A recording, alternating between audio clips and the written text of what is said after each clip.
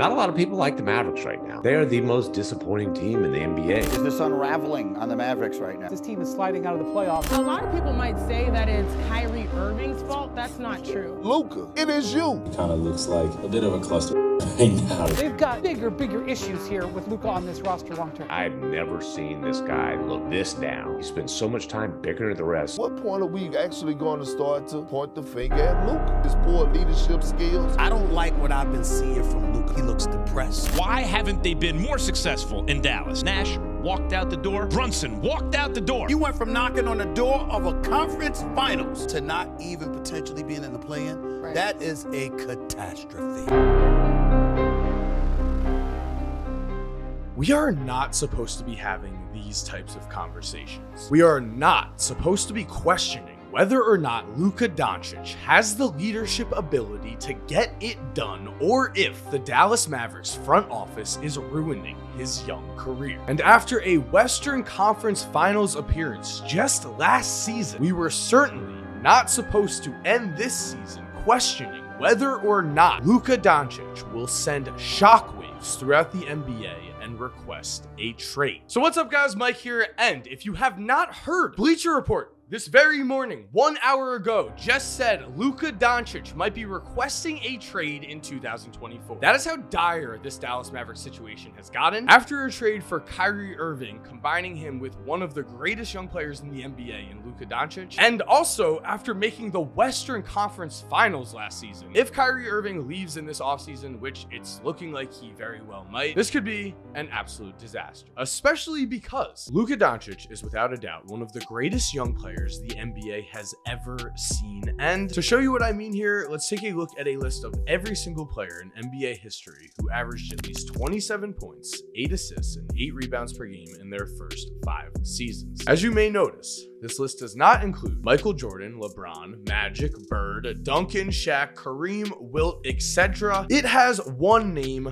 Luka Doncic. And so when you combine this with the fact that Luka has also been named to the All-NBA first team 3 times in his first 4 seasons, there is certainly a case to be made here that on paper, Luka Doncic is the greatest individual talent at this young of an age we have ever seen. And this year, averaging 32.7 points, 8.7 rebounds, and 8.1 assists per game, Luka is certainly on pace to get his 4th first-team All-NBA appearance, except there is one problem. He might miss out on that award because in a crowded field, voters might not want to vote for a man who is missing the playoffs. We have watched as the clear greatest young player of this generation suffer through a season that could only be described as a nightmare because of one of 2 things. You could either blame the Dallas Mavericks, the horrible franchise that has made mistake after mistake, or you can blame Luka Doncic and his on-court actions. By the way, guys, I am very excited to announce that I now have a radio show on Amazon Amp. Download Amazon Amp and follow me on my profile because every single day, Monday through Friday at 2 p.m. Eastern, I am going live for at least 1 hour. And in that hour, you are able to call in and talk to me about anything basketball related. I'm definitely going to have a topic in mind going in. For instance, right now we are talking Luka and Kyrie. Guess what? On Monday at 2 p.m. Eastern, you have the chance to tell me anything you want about this situation. Again, guys, my own show would be awesome if you could show support and go follow me and download Amazon Amp. Thank you. And for now, let's get back to the video. Looking at what the Dallas Mavericks have done for Luka, for some reason, Kristaps Porzingis and Luka could never seem to get it right on the court, but never said a bad word about each other. They were very professional about the situation. And once Dallas traded away KP and did not get enough trade value back in return, Porzingis has now emerged in Washington this season, averaging 23 points and 8.4 rebounds per game. At the time, Luka was blamed in part because of the fit. But we also know that after an incredible playoff run where the Mavericks took down the Phoenix Suns and reached the Western Conference Finals just last season, they chose to let their second best player, Jalen Brunson, walk away despite knowing him the best out of everyone. It was the Mavericks who saw Jalen Brunson practice each each and every day, and they saw him raise his stats in the playoffs. Remember,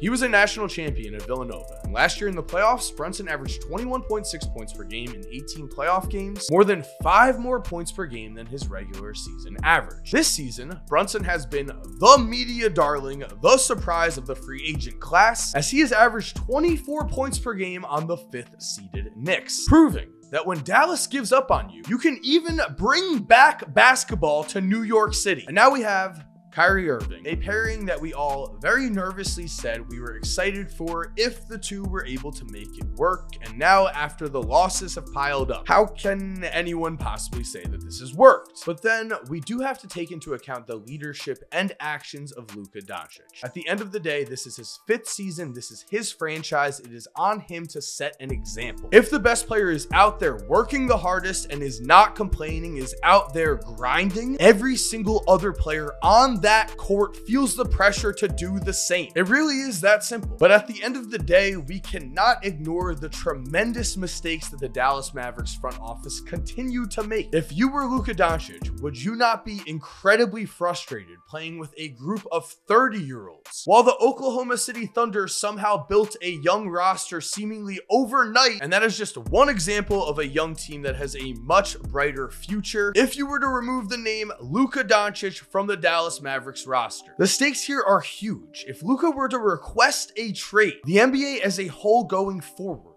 would drastically change, and I think we really are on the verge of something like that happening, because I dove back into NBA history to look at just how rare this was. How rare is it for a 5th-year young superstar to suddenly play on a team that is barely making the playoffs or misses the playoffs? And after doing as much digging as possible, I have to say that this is not normal in any way. Luka's progression before this was very normal. By the way, if you are enjoying this video, it would be awesome if you could subscribe and turn on post notifications. We are on the grind to 2 million subscribers here. Thank you. And now let's get back into the video. But if we were to take a look at a list of every single young top player the league has ever seen: Michael Jordan, Kevin Durant, LeBron James, Steph Curry, Tim Duncan, Shaq, Bird, Magic. The list goes on and on here. Once the success starts to roll in, unless you have an injury year like Kevin Durant in 2015, you generally continue to just have success at the highest level. The reason for that is that all of these players had great teams around them. None of them had a roster anywhere close to the level of the roster that Luka is working with. And this is year 5. The Mavericks have no excuses here. I know a lot of people are pointing at Luka Doncic and the way he is conducting himself on the court. The thing is, though, for the Slovenia national team, we have heard nothing but Luka is the greatest leader ever. And it's also at this point where I really want to slow down for a second and just say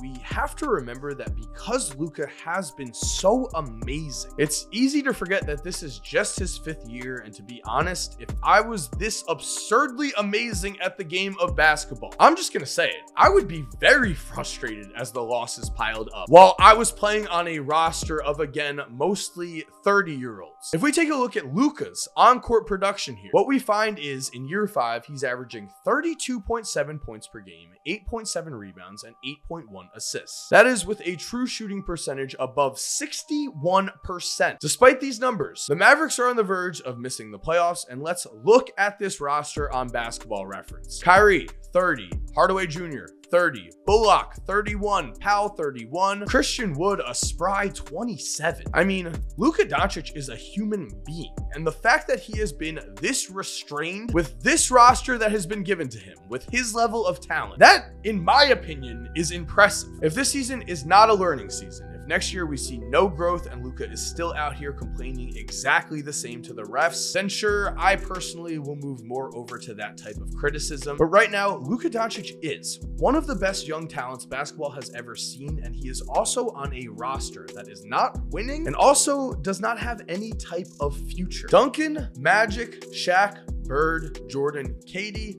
Steph, they all had Hall of Fame teammates as they were growing in the league. LeBron is known for carrying a cast of bad players during his younger seasons, but let's take a look at his roster compared to Luka's team. As you can see, in his 5th season, LeBron's roster was younger, and most importantly, LeBron had an older all-star that he played with for his entire young career. Zydrunas Ilgauskas played center for LeBron for his first 7 seasons, and in that time, Cleveland rotated in several great complementary pieces that fit what LeBron needed. They got him shooting around him, and they also got him veteran talent. For instance, LeBron's earlier teams had a lot of young players, and Larry Hughes was a dependable veteran star who was a former 22-point-per-game scorer and the 2nd leading scorer in the regular season for the Cavs during their 2007 team, the same Cavs team that would go on to make the NBA Finals. So at the end of the day here, I think we can all agree that Luka does have things he can correct on the court. There's no questioning that. He shouldn't be letting his emotions get to him in this way. It doesn't help any. Luka has to be the leader of his team and franchise. He cannot be among the leaders in technical fouls. It's that simple. That is generally the case with every young player, though.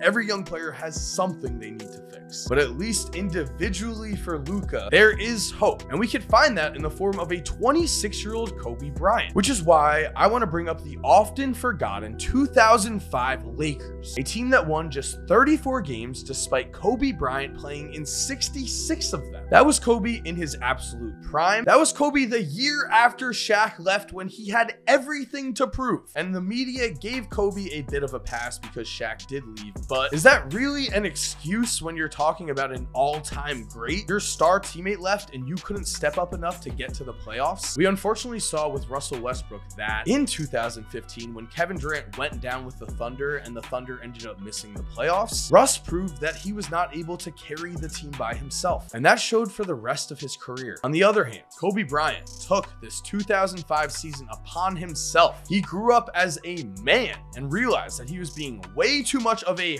horrible person to his teammates. That's what he himself has said. And Kobe locked in and learned to become a leader after a nightmare of a year that saw the Lakers miss the playoffs in the first season, where he was finally supposed to prove to everyone that he could do it without Shaq. So will the Mavericks figure this out? We will see. What I am confident about is that Luka will figure this out, whether that is on the Dallas Mavericks or not. That is anyone's guess at this point, because it does feel like frustrations are reaching an all-time high. So there we have it, guys. Thank you for watching. I hope you enjoyed today's video. If you're new and you like today's video, make sure to subscribe and turn on post notifications. That way you never miss another one. And also, we're on that road to 2 million subscribers. It would be really cool if you could be a part. As for Luka himself, I am very curious what you guys think. Again, though, I will be talking about this entire situation on Amazon AMP at 2 p.m. Eastern on Monday. So make sure to go follow me on Amazon AMP. Check in at 2 p.m. Eastern, because you can call in. You can go and give your thoughts to me. It's going to be a great time. Hope you guys enjoyed this video. Again, thank you for supporting. If you're already subscribed, you're awesome. We all know it. And as always, have an awesome day, and cue